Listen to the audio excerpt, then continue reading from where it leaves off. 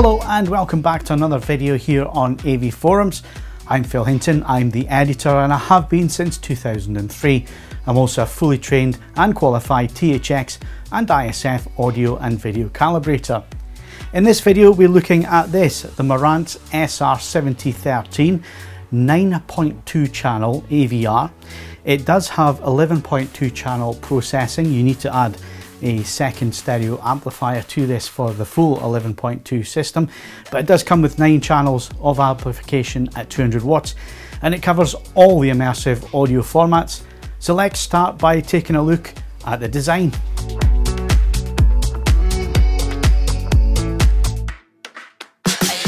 The SR7013 is a full-size AV receiver that follows the traditional Marantz design language with a gloss central area and 2 outer matte textured ends to the front plate.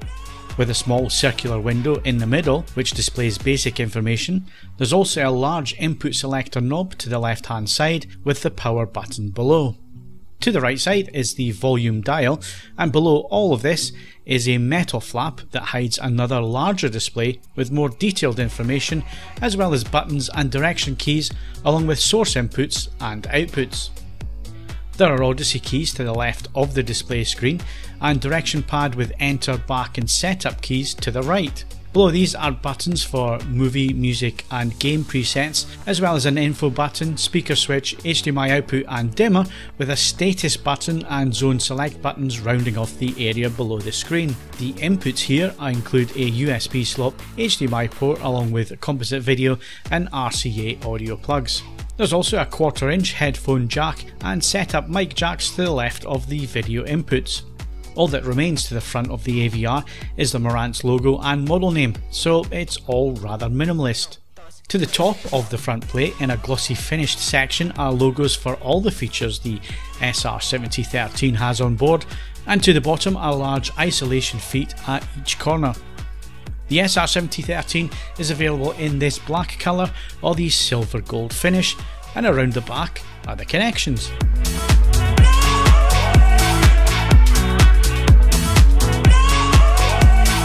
With full-size AV receivers, the rear panel can be quite daunting for even the most advanced enthusiast, so it is nice to see that Marantz try and take some of the difficulty out of the process of setting up the SR7013 with a logical layout of connections and the speaker binding posts. The layout is intuitive and certain connection types are bundled together to make it easy to find what you're looking for. Going through the back of the SR7013, we have the digital audio inputs top left of the panel with 2 coax and 2 optical slots. Below these we have the triggers with 12V outs, an RS232 control port and remote trigger slots. Further down and below these and across the centre are RCA audio inputs with 5 inputs for stereo analog devices and 1 phonostage with ground for a turntable. You then have 7.1 inputs, 2 zone outputs, and rounding off the RCAs are the 11.2 pre-outs. The video connections are all positioned to the top left of the back plate with 7 HDMI inputs with an extra input on the front, and there are also 3 outputs. All of the HDMIs are full bandwidth 18 gigabits per second 4K 444 compatible with support for HDR10, HLG and Dolby Vision HDR pass-through. There is also support for eARC as well as normal ARC, making the SR7013 one of the most up-to-date AV receivers on the market at the time of this review in May 2019. Below the HDMIs we have legacy video inputs which include composite and component inputs and outputs. The SR7013 also includes Bluetooth and Wi-Fi built in, with 2 antennas that screw into the back of the receiver to make sure signals are strong and uninterrupted. Rounding off the rear plate are the speaker binding posts that can accept 4mm banana plugs or bare wire. These are colour coded, and inside the box you get a sheet of stickers that you can attach to your speaker wires. Then it's just a case of matching the colour coded wires with the correct binding posts. Those eagle-eyed viewers will count a total of 11 binding posts here, but there are only 9 amplifiers. This is because you can set up a 7.2.2 or 5.2.4 Atmos systems using the built-in amplifiers, and why there are all those binding posts. Adding a separate 2-channel amplifier will allow you to do a full 7.2.4 system, and the processing is already in place on the receiver to do that. The Marantz also has a full setup assistant within the menu system, which can take you through the full setup of the receiver, so you make sure you're getting the absolute best out of it.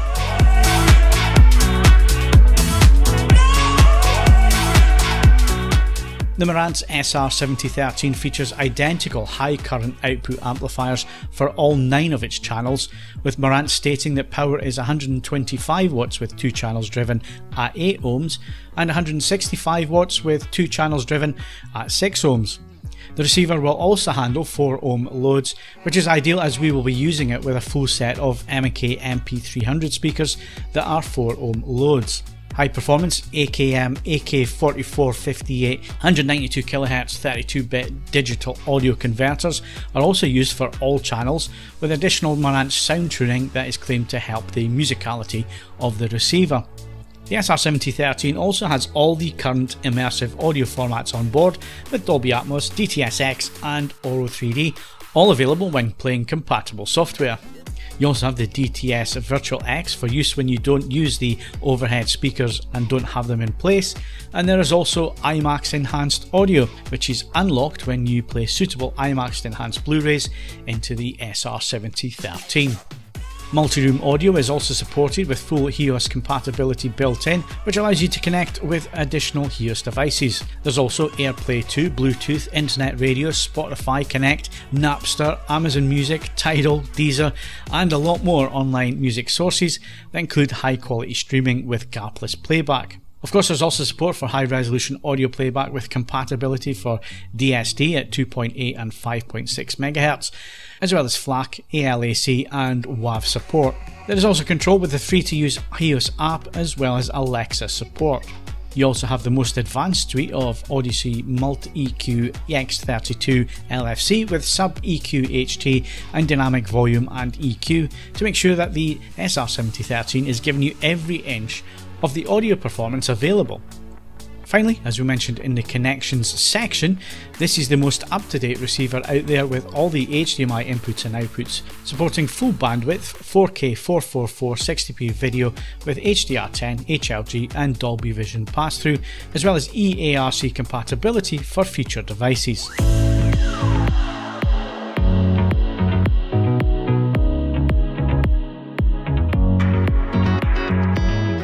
So looking at the remote control that controls the SR7013 from Marantz, it is a little bit cluttered. We like a bit more simplification when it comes to remote controls, especially when you're in a dark room. However, it does have a button for a backlight. Obviously you can't see that because we've got all the lights on here at the moment, but it is backlit. The only thing with being backlit is that the name of the keys, the lettering is really small. And when you're in the dark and you've got a backlight behind it, it is quite difficult to see what's going on. However, the remote control is broken up into various sections which make it easier to use. So at the top you have your power button, and you're also able to control different zones, and you have your device on and off and menu keys, as well as a separate section here for your TV. So you could control almost everything through just the one remote control, which does make things a little bit easier even though it's cluttered. Underneath this we have our sources, so you can select your sources, whether that's a source player or whether that's internet radio or the HEOS app. You can select that up here, and then under that, in the center of the remote control where you're most likely to be holding it and where your thumb can easily reach in here, you do have your main directional keys, your enter key, option, setup, back and info, so that's all around there. You then have device control, so if you have it connected with a device either through HDMI CIC, then you can control it. Here you got your play, your forward, skip buttons and all that kind of thing there. You also have down here 4 selection keys where you can program each one, so when you select say button 1, it will select the Blu-ray player, the Odyssey and reference mode, and set your system up the way you like it there, whereas 2 could be for 2-channel stereo, so it'll switch Odyssey off, it'll put it into pure mode and so on. So you've got 4 of those buttons there. You then have coloured keys underneath that, and each of those also you can go into movie or music or game or pure and flick through the different DSP modes within those selections, and then under that you've got button keys. So it sits neatly in the hand. It is made of plastic. It is a bit light. I mean, it's got the batteries in here now, and it does feel a little bit light. However, at the price point, and it does everything here, and you can control other devices, we think the remote control really is quite nice with this unit.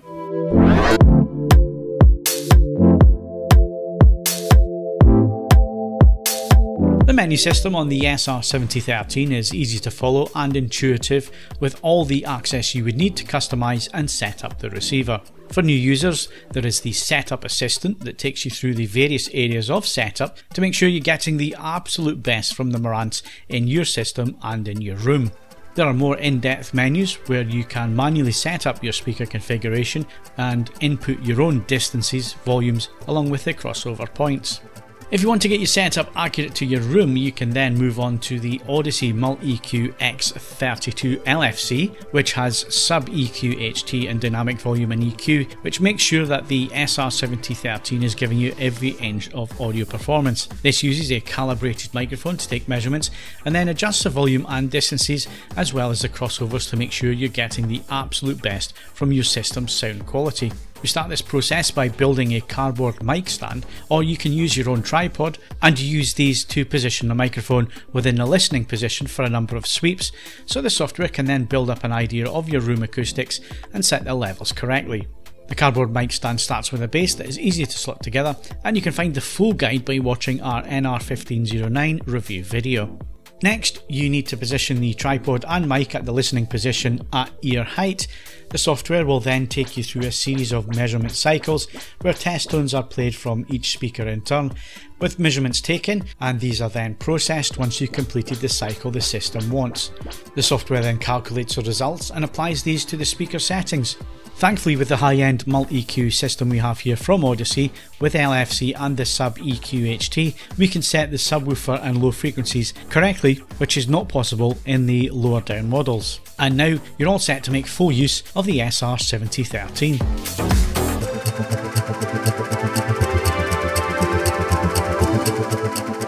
We lived with the SR7013 for around a month and feel like we only really scratched the surface of what this AV receiver is capable of. We use the calibrated and uncalibrated sound modes for multi-channel audio, as well as stereo testing, and we enjoyed every minute of it. We tested the Marantz in our reference system with a good mix of movies in 5.1, 7.1 and immersive formats, as well as a mix of streamed music in 2-channel, and it performed extremely well. The room is a dedicated cinema room, which is 19 feet long by 16 feet wide and with a 9-foot ceiling. It has some treated surfaces to the front and side and a more reflective live sound to the rear of the room. What is immediately apparent with the SR7013 is the headroom we have available, even when driving tricky loads like our M&K speakers. With busy multi-channel soundtracks where all the speakers are in use, there is an excellent dynamic range and weight to the sound, where you never feel like it's starting to run out of steam, even at silly volume levels. Fast transients are also excellent, with instant power available for large volume sweeps and dynamics. Dialogue is always routed to the centre of the mix and intelligible, even with busy sound mixes, and voices have a really nice weight and realism. While its bread and butter is action, sci-fi and fantasy soundtracks with big boombastic sound designs, the SR7013 is also a very musical AVR, which is equally at home with sweeping jazz scores like La La Land with excellent reproduction of the jazz, brass and biting snare of the drummer, and sweeping strings are never sibilant, and again vocals are handled with excellent realism and power. Processing performance from the Marantz is also superb, with excellent effects and sound placement within the immersive soundstage of the opening race of Ready Player One. There is no score, so the soundstage is entirely generated from scratch. Well-known sound effects of the T-Rex, Kong and the DeLorean are mixed effortlessly with familiar video game effects, as well as environment engines and explosions that pull you straight into the action. Sadly, there is a lack of IMAX enhanced titles available, especially movie titles, so it was difficult to notice any real difference with the format using the demo discs currently on sale and that we have to hand. The receiver certainly does recognise the IMAX flag and sets the DTS codec support for the extra layer promised with such soundtracks, but we really couldn't tell any difference, but it is early days for the format. We will of course cover this in more depth soon. Overall, we had absolutely no problems with the Marantz SR7013, which was able to perform to extremely high levels and create exceptionally wide and detailed and entertaining sound fields with movies and music.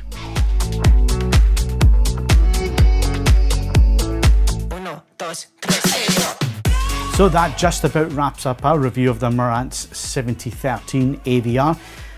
Like we say in the review, it has plenty of options, plenty of features. It has all the immersive audio formats on there, so Dolby Atmos, DTS, as well as Auro 3D.